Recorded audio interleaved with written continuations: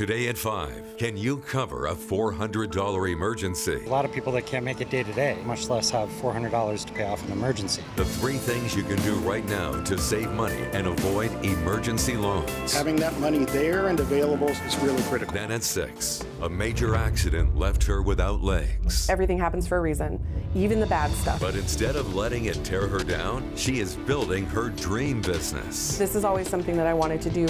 Tonight at 6 on NBC2.